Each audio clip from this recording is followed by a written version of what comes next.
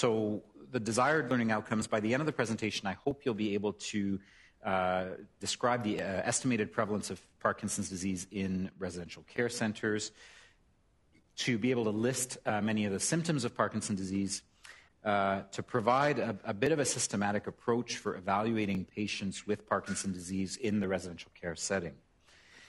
I'm going to embed some question and answers as we go along, but if something doesn't make sense, if you have a question, just speak up and ask. I don't want this to be too stuffy. And I have to say, I'm impressed. When I came to Victoria a few years ago, I was told, it's not academic. Nobody, people just want to do their job and go home. And I learned very quickly that that's just was a total false characterization of the medical community here. And I'm impressed with how many people come out in an evening rather than spend time at home with their families to further their knowledge. So thanks all for being here. So we don't really have good Canadian data that I'm aware of or that I could find easily. And because our systems are a little bit different, the numbers may be a little bit different in Canada. But these numbers are actually quite shocking. It's estimated that a quarter of all patients in the U.S. who have a diagnosis of Parkinson's disease reside in residential care.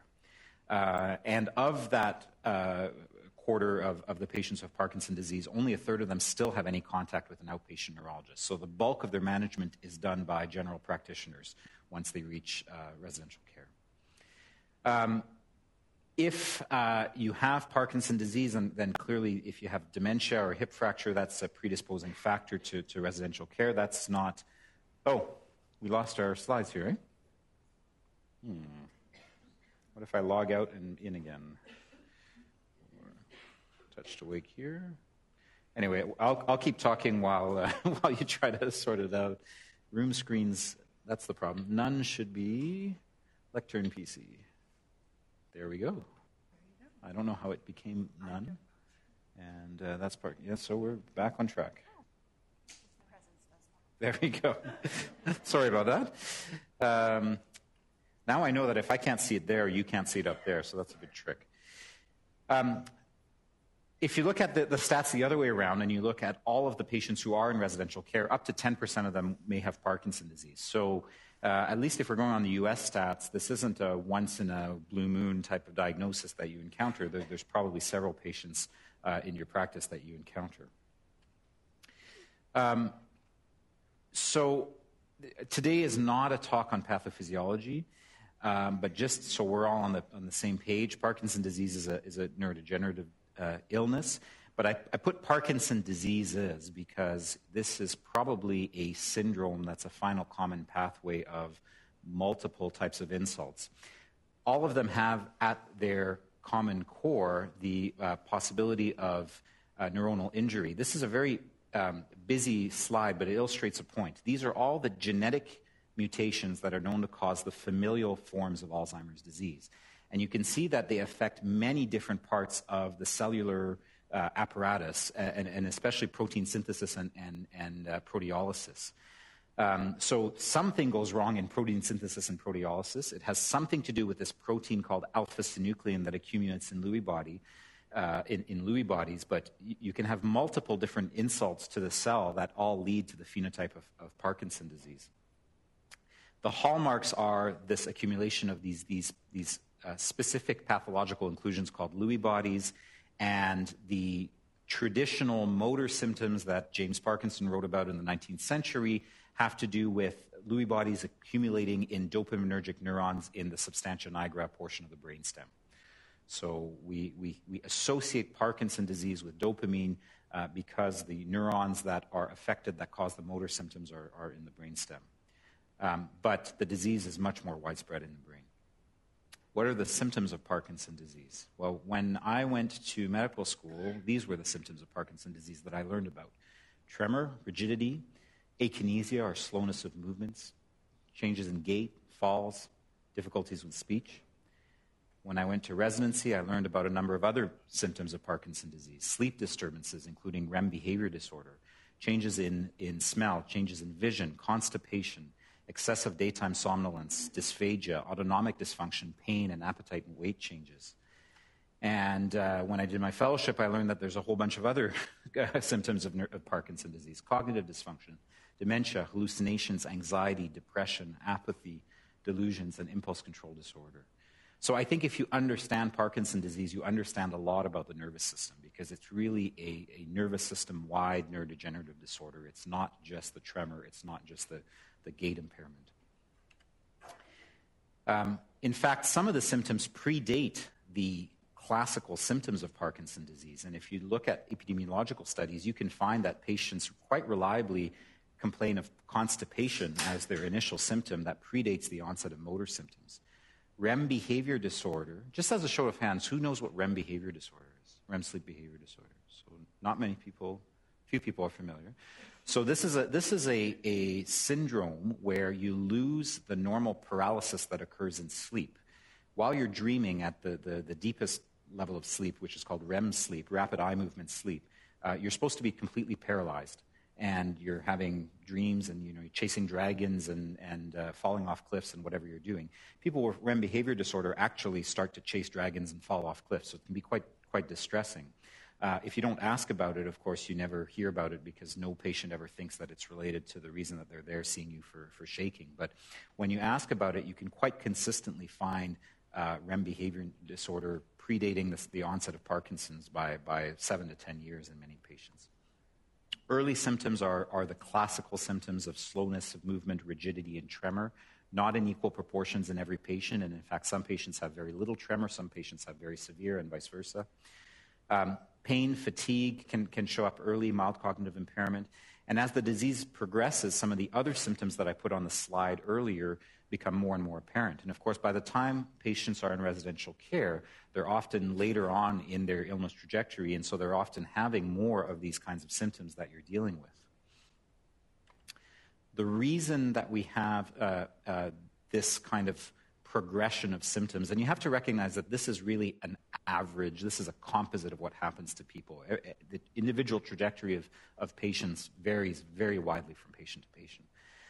But on average, again, when you do autopsy studies and you can do autopsies on the brains of several hundreds of patients who are at all stages of their illness, you find that early on in the illness, the Lewy bodies and the neurodegeneration is concentrated in the olfactory system and in the brainstem. And so that's why you have loss of smell and this REM behavior disorder, which is due to some brainstem pathology, as the preclinical sort of symptoms of Parkinson's disease. In early disease, which is moderately advanced pathological disease, the disease in the brainstem is well established, and that substantia nigra that I referred to earlier is affected, and that causes the classical motor symptoms of the disease. And as the disease spreads, the Lewy bodies and the neurodegeneration accumulates in areas of the cortex and causes a lot of the cortical symptoms, such as dementia and hallucinations and et cetera. But again, Parkinson's disease is a highly protean illness. So some patients complain mainly of motor symptoms that are successfully treated for years and progress relatively slowly. Other patients have early and debilitating non-motor symptoms, including possibility of early and debilitating psychiatric symptoms. And there's a whole spectrum in between those two opposites that I'm describing. So let's take a little break here.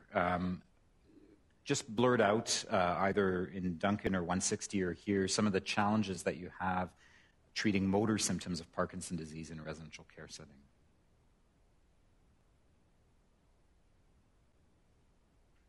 No one's had any challenges. Go home. Falls, okay. Yeah. Dyskinesias, okay. Pain. Dystonia.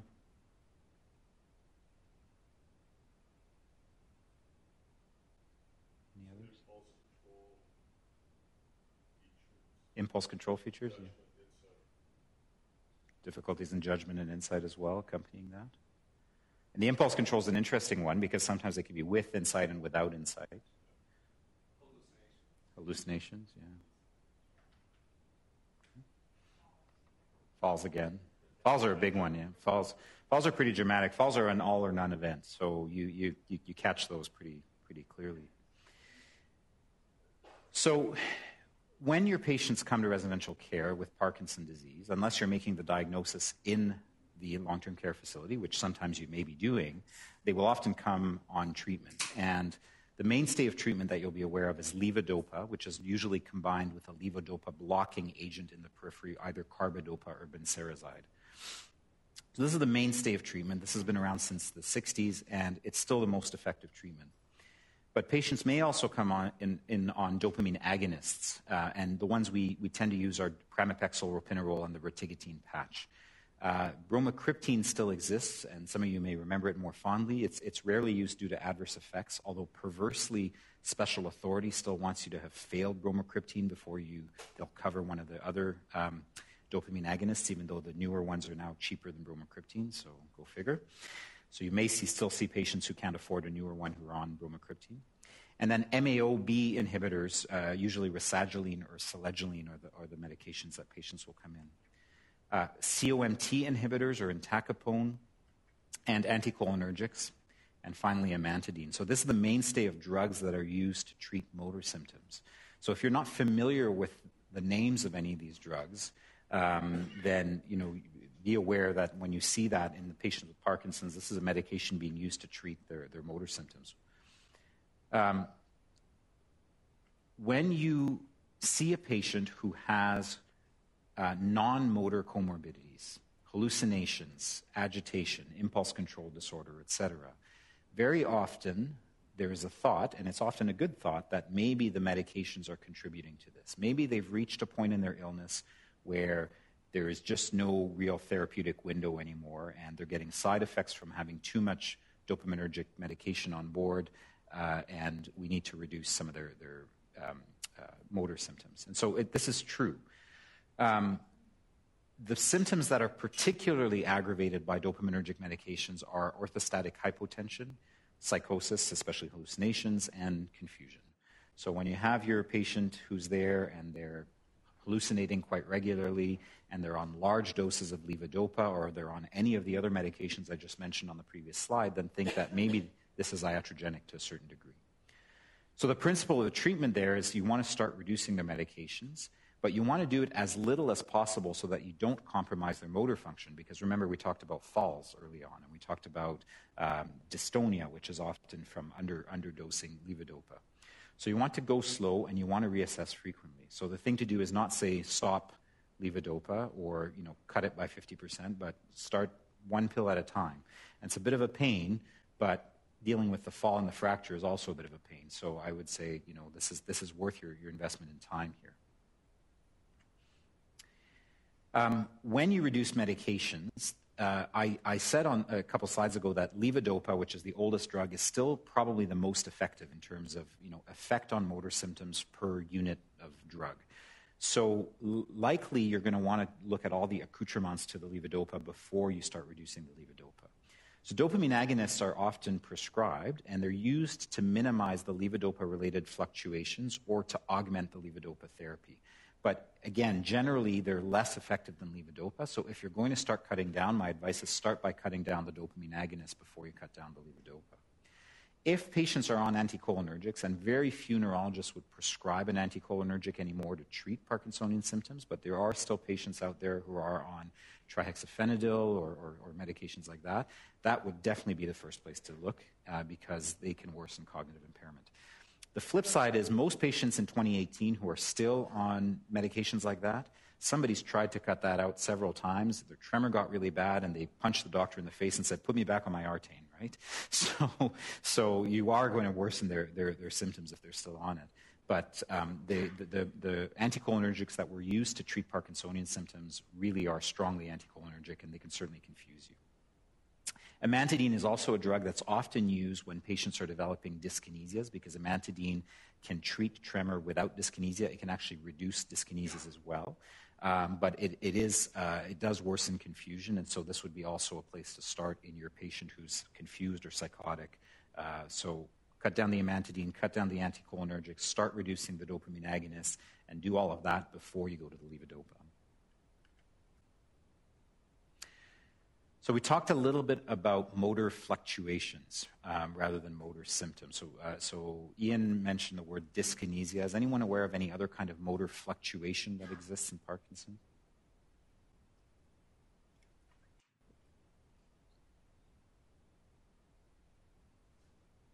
Okay. Well then. Freezing, yeah, absolutely. I didn't hear that. Dysphagia? Yeah, so dysphagia is a symptom, but it's not considered one of the motor fluctuations. But freezing certainly is. So the ones we talk about are wearing off. So these are patients who are doing okay, they're walking around the unit, and then an hour later you come back and they're sitting there in their chair and they're trembling away and they can't do anything. So that's called wearing off. And wearing off can happen in two ways. It can be end of dose wearing off, or it can be an unpredictable wearing off that happens suddenly, or sometimes what's called a missed dose phenomenon, where they were doing fine in the morning and then they get their 10 o'clock dose and it's as if they got no medication in them. That dose just doesn't hit them. So when it's end of dose wearing off, that's actually easy to fix. You can give them more frequent dosing. So if they're wearing off after 2 hours, well then start giving them the medication every 2 hours. You can add drugs that lengthen the effect of the levodopa. For example, an MAO-B inhibitor such as rasagiline. But rasagiline, being an MAO inhibitor, has all of the stuff that comes along with MAO inhibitors in terms of drug-drug interactions. Or a COMT inhibitor, the one we have in Canada is called entacapone. And often you actually need to reduce your dose of levodopa when you add a COMT inhibitor because it can cause worsening side effects and diarrhea. When you have this missed dose phenomenon or the unpredictable wearing offs, that can be challenging. Sometimes it can be due to protein interactions with levodopa. So the first step is to try to time the administration of medication away from meals so that they're not having protein in their meal interfere with their drug. And you can sometimes just prescribe a rescue dose of levodopa. So if you have those patients who are having the occasional sudden wearing off or unpredictable wearing off, then have the staff being able to give them that extra pill. If the patient is still cognitively intact and you have the permission to do it, then you can even get the patient to have a pill in the pocket strategy and take their own pill. If you crush the pill and give it with something fizzy, that will ensure that it gets absorbed right away. So you can give them a pill of 100 milligrams of levodopa right away and it can unfreeze them. There's an expensive drug in the U.S. called apomorphone. I think we've actually got it in Canada now, which actually comes as an injector, like an EpiPen. And if somebody has a very, very severe freezing, you can kind of inject them in the thigh. But cost makes it fairly prohibitive. Freezing we talked about. So freezing usually refers to freezing of gait. So patients are walking along and then bang, they're stuck. They can't take yet another foot. And freezing is obviously a very high risk for falls. So again, rescue doses can sometimes be helpful for freezing, but it's more important to identify the symptom of freezing and then have a clear nursing plan if that patient is known to freeze. These are the patients who you want to say, just make sure you do take your walker with you, even if you feel you don't want to. And if they're on a unit where there is quite a bit of nursing staff around, you want to have it known that if Mr. Jones is stuck there frozen, bring a chair, let him sit down, and be careful. Dyskinesia. So dyskinesia refers to involuntary twisting, writhing movements that normally you see in the limbs and the head. Dyskinesias are a symptom of too much levodopa in your system. But as your disease progresses, again, the therapeutic window narrows down. And so there are some patients with Parkinson's disease who they're either off or they're having dyskinesias and there's nowhere in between. If the dyskinesias are unpredictable, then what you want to do is decrease the total burden of dopaminergic drugs, again, knowing that you may worsen some of the other symptoms like freezing and tremor. You can try adding amantadine, but be very careful because, as I already mentioned, amantadine can cause cognitive impairment, and you're dealing with a population that's at high risk of cognitive impairment. And if your patient is already cognitively impaired, forget the amantadine. Peak dose dyskinesias occur predictably when you're taking the medication, half an hour after they take their levodopa, they're sitting there flailing away. It lasts 45 minutes and it gets better, for example. So there, what you're going to want to do is give them smaller doses of medication spread out more closely to avoid peaks and valleys. But when you're treating motor fluctuations, especially when patients complain of wearing off and freezing, you have to ask yourself, are these really motor fluctuations? So has somebody actually observed them being off and frozen, or are they something else? So there is the concept of non-motor fluctuations, and particularly in anxiety. So you have patients who sit there and they tell you, I'm off. And you move them around and they're actually quite limber and they don't seem to be very rigid, and you actually get them to get up and walk and they can do it, but they just have this inner feeling of being kind of paralyzed, and you realize it's more of a cognitive paralysis. It's a type of anxiety.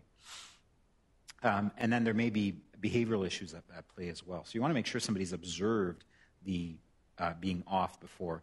And same thing goes with tremor. I get every once in a while I hear about a patient who's having worsening tremors, and then when you actually observe them, those aren't the tremors, they're dyskinesias, right? So when somebody's describing a symptom, make sure you have an accurate description of the symptom. And so that goes to the fact that if you have a patient who's having a lot of fluctuations and you can't get a handle on what's going on, you need to have behavioral charting. You need to have, a couple of days of charting where somebody will, at every hour, every 2 hours, make a quick note of what the patient's state is like so that you can try to figure out what's going on. I just want to ask, how effective do you think tricks are for freezing? So, for example, you've got someone, every time they walk through the door in the nursing home, they freeze, and they're stuck. And just telling them to imagine they're having a scare. Yeah. So just for the other rooms, I don't know if you could hear, the question was how effective tricks are for freezing. So I think in a cognitively intact patient, they can be quite effective. And in fact, there's some relatively cheap products now that you can get. You can get a little attachment that clips onto the walker and projects a laser beam onto the ground. So you have a little virtual line for them to step over. So that's worked every once in a while, and they used to be $10,000 things, but now it's a little clip-on thing that you can get for a couple $100. So that actually may be a worthwhile investment. Yeah. I would try it first with pieces of tape, because if it doesn't work for that patient, then you can save yourself the money. But yeah, that can be effective for sure. Yeah. And it's not a trick in the sense of a psychosomatic thing. It's a real thing about that stimulus just overcomes the freezing. Yeah. Any other questions about that? You have, for a lot of individuals already beyond full-time doses, so 6 times a day. So is there sort of a ceiling on the amount of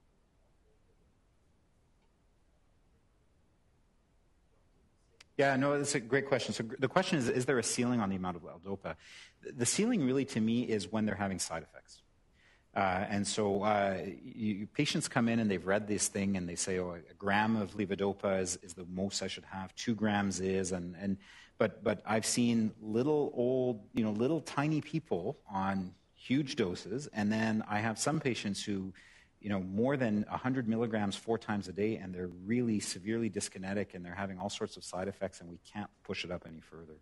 So I think it's the side effects. But again, recognizing what the potential side effects are. So recognizing that the psychosis can be a side effect. So if they're already on, as you say, 200 milligrams 6 times a day, and they're starting to see little cats in their room, then you've hit the ceiling there. Yeah.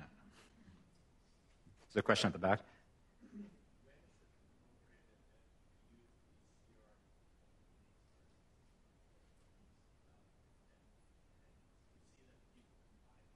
Yeah. So a good question about the subtleties of levodopa prescribing. So the question was with respect to immediate release and controlled release levodopa. The dogma among neurologists is CR is most of the time a waste of time, because it's not really controlled release. It doesn't give you a nice, smooth release. It's kind of controlled release like this. And so most neurologists will use CR at night to try to avoid having to give a wake-up dose, because it might work in that setting where the patient is a little less active. That being said, I have seen patients who they're wearing off on IR. We don't want to try any of the other strategies we do, and we change them to CR, and it works. So I'm not very dogmatic about it, but I wouldn't start a patient on CR right off the bat. Sometimes when you're running into wearing off, you can use the controlled release. And that combined approach is sometimes used if patients have a delayed on with the controlled release. So they'll give them a bit of immediate release to get them going, and then they try to use the controlled release to keep it going as well. And there's another product you see, it's heavily marketed in the States to patients, and I still get patients somehow who come and they've read ads in the American magazines. There's a product called Rytary, which is basically an extended CR in kind of a non-crushable, and it's supposed to be a little bit more smooth, and I don't think it's any different than regular CR, really, honestly. So if you're going to use CR, you can just use the good old CR. You don't have to pay $5 a pill for it. Any other questions where we are? So moving on to some of the neuropsychiatric symptoms. So people have already mentioned hallucinations, right? What are some of the other psychiatric manifestations of Parkinson's disease that are challenging in residential care? Obsessive behaviors, yeah, obsessions. And you mentioned impulse control early on, which fits in with that, yeah. Any other psychiatric problems? Anxiety, yeah, big one. Paranoia? Nightmares? Compulsive behaviors, yeah. I think the other major category we're kind of missing is depression as well. It happens quite often, right? So, and then cognitive impairment. So starting with cognitive impairment, there's two patterns of cognitive impairment that you'll see in Parkinson's disease. There's what's called the subcortical cognitive impairment, which refers to subcortical structures, meaning the basal ganglia. And so that is slow thought processing. The patients are taking a long time to get to your answers. Their memory's pretty good, but they have trouble with concentration. They have trouble with complex executive tasks like, writing a check or remembering to call their son on Sunday or something like that. The pathophysiology of the subcortical cognitive impairment may be the same as the motor symptoms. So disruption of cells that were projecting from the brainstem to the basal ganglia, and as those cells become damaged, not only does it cause the motor symptoms, but it causes the subcortical cognitive symptoms. And the reason it's important to understand that pathophysiology is that the subcortical cognitive symptoms may fluctuate with the motor function, and they may respond to the motor function. So you actually, they've done studies where they look at patients who are off and on, and their cognitive scores are worse if they're tested on an off state than an on state, particularly if they have this subcortical pattern. And that is not just reaction time and things like that. It's really the cognitive function. The other pattern is the cortical pattern, where you have prominent visuospatial and memory dysfunctions, in many respects similar to what you see in Alzheimer's disease, but often with more prominent visuospatial difficulties. They bump into things. These are the patients who score 28 on the MMSE, but the one place they really bomb is the intersecting pentagons. They can't do that at all, or they give you a really weird clock. The cortical cognitive symptoms are due to those Lewy bodies being in the cortex in those later stages that I showed you of the pathological development of this. So they're often more associated with psychosis. So the patients who are showing memory and visuospatial problems are the ones who are more likely to develop hallucinations and paranoia. And they're also often don't fluctuate in the same way that the subcortical cognitive symptoms do. So, and again, many patients have both, or they have some overlap between this.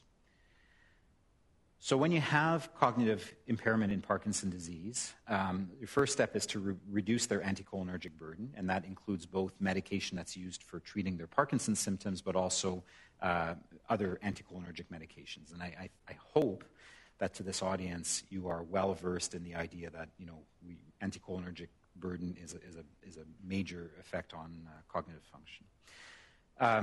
And then prescribing cholinesterase inhibitors. And I realize that prescribing cholinesterase inhibitors in a residential care setting might be a bit of a controversial notion, but I'll highlight a couple of scenarios where it actually can be quite useful.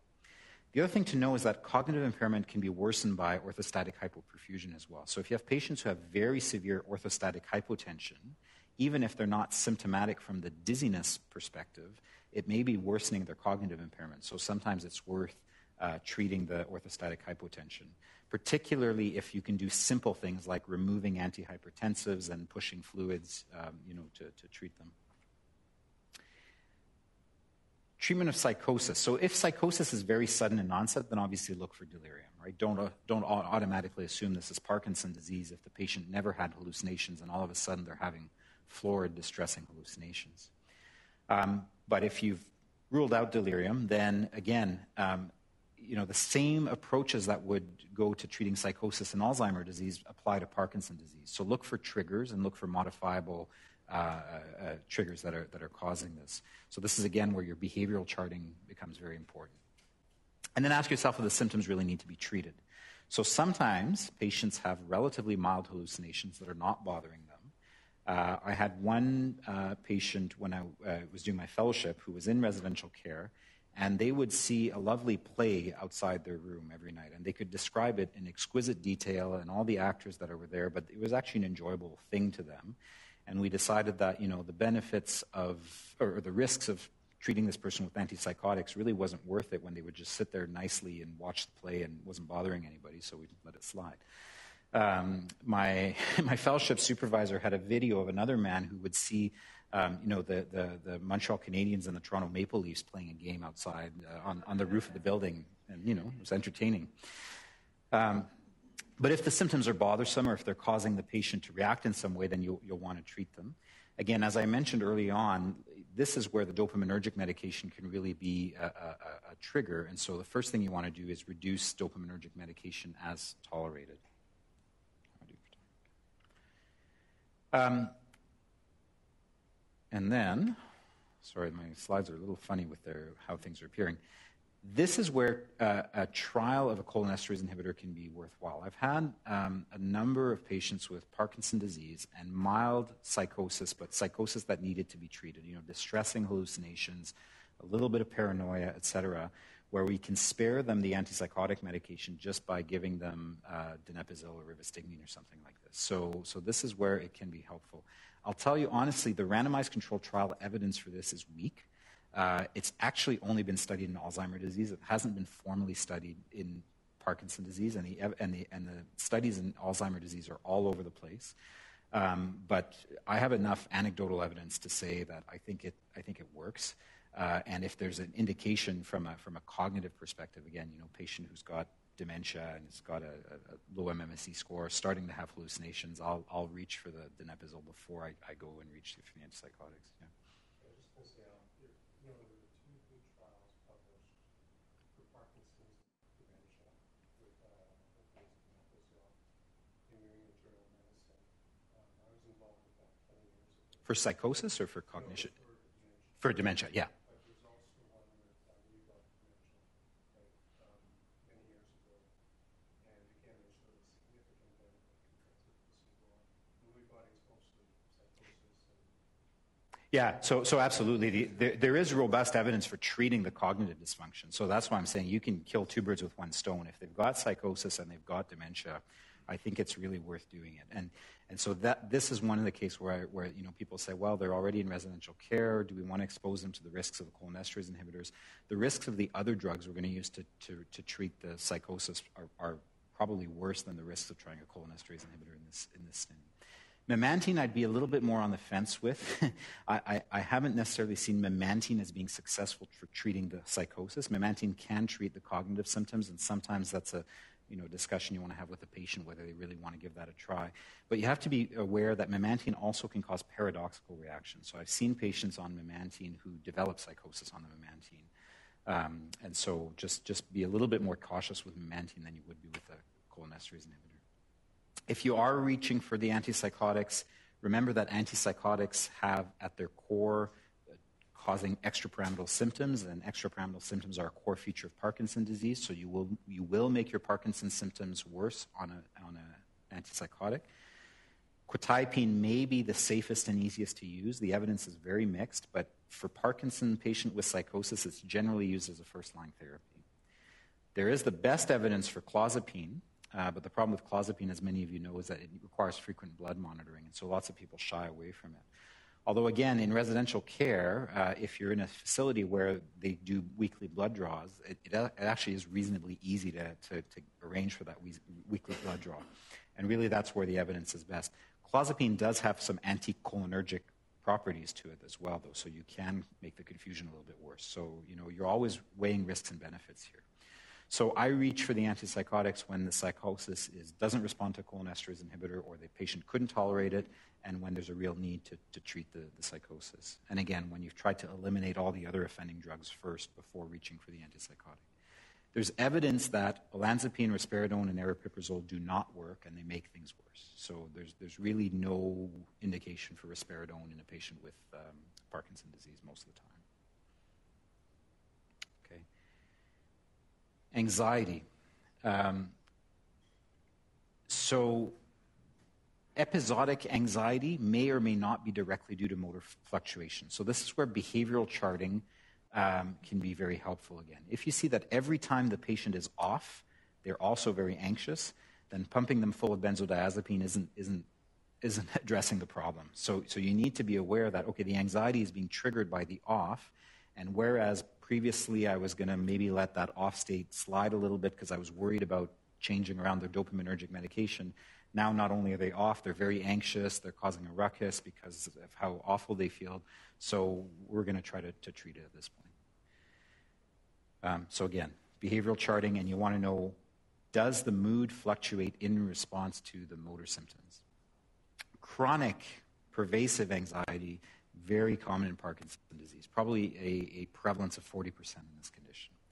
And it's less ruminative and more paralytic. By that I mean these patients aren't up all night worried about, oh, my son, they're not getting into university and all these things that people have generalized anxiety disorder. They say, I don't know what I'm anxious about. I just feel tense. I feel anxious. I feel paralyzed. And it's often a very distressing symptom to people. And it's hard to treat. But if you can ascertain that they're not just anxious, but they're depressed, then this is where trying an antidepressant and SSRI medication might be helpful. If there's concomitant dementia, many of you will be aware of recent studies showing that SSRIs may not really do much for depression and dementia, so they're hard symptoms to treat, but I think it's worth doing because it's often so distressing to the patients. But again, you want to follow up on your prescription and see whether it's had an effect before you keep going. If you're going to use benzodiazepines, then use them very judiciously, reassess frequently. Again, I hope I'm kind of preaching to the choir here when you know about the risks of benzodiazepines with respect to falls and confusion. But again, you're weighing the risks and benefits. If patients have paralyzing, debilitating anxiety, then sometimes a little bit of regular clonazepam will be enough to break the anxiety without causing more confusion, without causing more falls. So you just need to be very careful if you're going to try those. Apathy is sometimes distinct from anxiety, and that's really the lack of initiative. And I think this may be somewhat less of a problem in residential care. When patients are still at home, it is a huge problem. Spouses come here and they say, I don't know what's wrong. He sits there on the couch watching TV, and the TV's not even on for 3 hours, right? And when you ask the patient, are you depressed? No. They just don't have an initiative. They don't have a drive to engage in goal-directed activity. But again, if you see apathy or if families complain of apathy, normally the patient doesn't complain of it as much as family around them. Just ensure that there's no comorbid depression. Sometimes increasing the dopaminergic medication may help. And stimulants can be tried, and you'll see patients who come in sometimes on methylphenidate or on modafinil. Again, the evidence is very mixed with them. Methylphenidate has potential side effects that you tend to be wary of in the elderly in terms of hypertension, things like that. Modafinil has far fewer side effects, but it's very expensive. But if you have a patient who can afford it and wants to give it a try, it's relatively safe. Again, the trials that I've looked at it in Parkinson haven't been very impressive, so I'm personally not a huge fan of it, but it is out there, just so you know. I don't know why that came back. Sorry about that. Oh, because I'm pushing the wrong way. There we go. Insomnia. Insomnia kind of fits into this whole thing of the neuropsychiatric symptoms. So review sleep hygiene patterns with your patients. Are they drinking coffee at the wrong time, etc.?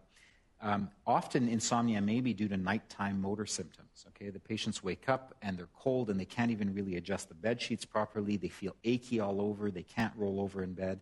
So, like my colleague who asked about controlled release levodopa, this might be a good place to give them a dose of controlled release levodopa to tide them over overnight. And sometimes prescribing levodopa at an interval during the night where the patient will actually get woken up to take their medication may paradoxically improve their insomnia, right? If you give them a 3 a.m. dose and they go from waking up 5 times a night to waking up twice a night, then it actually may be worth to give them that 3 a.m. dose. So just think of that as urinary symptoms, very common, and they may be a cause for insomnia, so address urinary issues if they're addressable. Melatonin is used very commonly, probably because it's fairly safe. Again, the evidence is pretty mixed on melatonin. There's some reasonable small trials looking at doxepin, which is an old tricyclic antidepressant, but that seems to cause a lot of sedation even at low doses. There's a 3 milligram capsule available, and sometimes that's sufficient. But again, because it's a tricyclic, it can have anticholinergic side effects, so be careful if there's cognitive impairment. Zopiclone and trazodone are frequently used in Parkinson's disease, again, without any specific evidence for Parkinson's disease, but just because they're popular sedatives in the geriatric population. REM behavior disorder. So remember, this is the patient who's thrashing around in their bedtime, punching a hole through the wall. Often may not need treatment unless if they are punching a hole through the wall and they're injuring themselves, then it may need it. First thing to know is that REM behavior disorder is often associated with antidepressant medications, SSRIs and tricyclic antidepressants. So if they're on one of these medications, the indication for it is no longer very clear, then the first step would be to take them off it, because that might actually reduce the symptoms enough by itself. If not, again, here at melatonin, there is some evidence that it can be helpful. So this would be a great place to really use melatonin right away. And then clonazepam actually has quite a lot of strong evidence for it, but often you need to reach the 2 milligram, 3 milligram QHS dose, which is where you really worry about if they get up in the middle of the night, they'll be quite drowsy and fall and break their hips. So you have to be very careful with the clonazepam. But again, sometimes if you have a patient who has very severe RBD, this may be worthwhile trying. Okay, I'm going to skip this very quickly because we're running out of time here. Orthostatic hypotension we talked about quickly. This can be worsened by dopaminergic medication, so it is a symptom of Parkinson's disease, but levodopa will worsen it rather than improve it. So again, this is where you would consider a slow monitored reduction in dopaminergic burden if the patient is having symptomatic orthostatic hypotension. First thing is eliminate antihypertensives. I hope now more and more people who are in residential care are really kind of passionate about what they're doing, and they're doing good medication reviews. And so when you see the patient coming in with a BP of 100 over 60 and they're on amlodipine and ramipril, you kind of start weaning them off these things. So that would be a first thing. Increase their salt and water intake. Domperidone is not traditionally used to treat orthostatic hypotension outside of the Parkinson's disease setting, but it will antagonize the peripheral action of the dopaminergic drug. So in Parkinson's disease, it can be quite a useful medication. There is a warning about QT prolongation with domperidone, so watch the cardiogram. That happens typically in doses above 40 milligrams a day, so normally I kind of go at a dose of 10 milligrams TID with a domperidone. If there's concomitant constipation, Canadian guidelines actually recommend to consider physostigmine or pyridostigmine. I have to say very honestly, I've never used either of those, but it is out there, so for what it's worth, you can consider that. I have used midodrine and fludrocortisone, and many of you are familiar with both those drugs, and the problem with them is they cause quite significant supine hypertension. But sometimes if it's between a patient who's going to black out every time they stand up, then you're going to have to tolerate that supine hypertension that you get.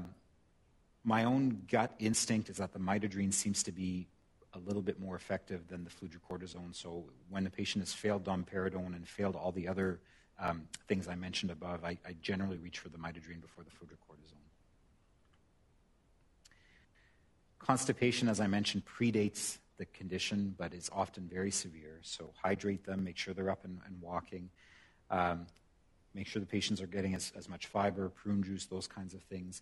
Polyethylene glycol can be helpful. Here again, domperidone, because it antagonizes the peripheral action of the dopamine, can be very helpful. And again, guidelines have recommended physostigmine, but I don't personally have any experience with it. Urinary symptoms, as I mentioned, common thing that'll keep people up at night. So look for the typical causes first, such as prostatic hypertrophy in men. Again, this might be aggravated by dopaminergic medication.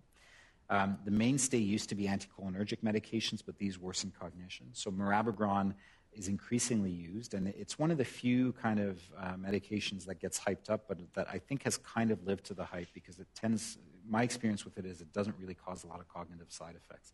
So the patients who are going to respond to one of these antispasmodics, they might respond to mirabegron, and then you get away with not worsening their confusion with it. And finally, drooling, sialorrhea, sometimes very distressing to patients. Some patients will respond to just gum chewing TID, 10 minutes. So it's a pretty simple thing to do. It may resolve with increasing dopaminergic therapy, so it may be a symptom of them being too off or too rigid. You can sometimes consider sublingual atropine drops, just the ophthalmic drops. You just give them one drop under the tongue, sometimes just one at the beginning of the day, or sometimes repeated once or twice during the day is sufficient. Again, there can be systemic effects, so it can cause some anticholinergic effects. We just admitted someone with glycopyrrolate drops. Do you use that as well? Yeah, glycopyrrolate has been used as well. Yeah. In very, very severe cases, botulinum toxin can be used. I don't personally do Botox, but some of the physiatrists and I think Jim Scott in town will do it. Those are going to be more rare, the patients who need that, but every once in a while you have a patient who's got severe sialorrhea. And the last symptom I want to address is pain. So pain is very common, was mentioned earlier on. So your question is, what's the cause of the pain? Is it related to freezing? Is it related to wearing off? Is it related to dystonia? So that here again, careful symptom charting is necessary. Because if it's related to freezing, it probably will respond better to levodopa rather than Tramicet. So have an idea. But sometimes patients with Parkinson's disease get these vague, very uncomfortable dysesthesias that are hard to describe. They certainly don't describe them like they do typical nociceptive pain, but it's not described like typical neuropathic pain. They don't use burning or stabbing or thing. They just say it's an ache. I've heard a patient say it's a constant motor that's churning up my pelvis. There's all sorts of these kind of descriptions of this vague achiness that's very distressing. So when they have this central neuropathic pain, then the only thing we can try is the agents that we use against neuropathic pain, like pregabalin, gabapentin, antidepressants, etc. We don't have great treatments for it, but it's certainly worth trying it and addressing it. And if they get a headache, that's the headache over the shoulders and neck, then that can be caused by orthostatic hypotension, so just remember that. Okay. So I think I've reached the end. I'll maybe take 1 minute. I put this in for those people who are going to get the slides somewhere, and I've been asked if I can share the slides. So if there's a way to do that, we can do that. And I want to put a plug for this. This is the Physician Guide to Non-Motor Symptoms of Parkinson's Disease. It's available on this website, www.parkinsonclinicalguidelines.ca, which also has all the clinical guidelines for everything. This guide is aimed at general practitioners, so it's not very dense. It's full of practical little tips. It's really great. At the back of the guide, you'll see a questionnaire where you can ask about all the different symptoms that people have. So you may actually give that questionnaire to a family member to fill out with the patient at some point and give back to you, and then you could say, oh, I didn't realize that constipation was a major problem, or that orthostatic dizziness was a major problem that you were having, or that you were seeing cats in your bedroom at night. And so this can be a good way to start the conversation and to systematically address these symptoms, because I'm sure they're not going to be all foremost at the back of your mind at all times. I use that book. It's awesome. It's very easy to read. Let me just check with the offsites. When people talk without using their mics, can you hear them? So Duncan, can you wave if you can hear them? No, we've got no, can't hear them. Okay. No. And the other site, the overflow room, can you hear them at all? Head shaking? Okay. So what I need you to do when you want to have a question, there's these little mics in front of you, and there's a button that says push. So go ahead and raise your hand, but then push the button, and you'll have to suffer the indignity of the camera zooming in on you But it's your moment to shine. You can sing a song, you can ask a question, and then when you're done, push it and then the camera will zoom away from you. But that allows everyone to hear your brilliant comment. And we do want to hear the brilliant comment. So, anyone willing to practice with their question and their button pushing? That's going to practice. Yeah, Okay. Alec, I wanted to ask if you can comment on the new topical legislation in CBD oil. Is there a place in treatment for Parkinson's, for anxiety, sleep disorders, pain? Or any things we need to be aware of? I just read a fairly comprehensive review of cannabinoids in neurological disease, and there was not any evidence one way or another for Parkinson's disease. So the real answer is we don't know. There's a lot of people who have an interest in cannabinoids for treating pain, and my personal view is if patients have bad enough pain that we're resorting to things like narcotics, then it's probably worth giving it a try. I really advise patients against anything that has THC in it because we know that many of these patients are just on the threshold of psychosis.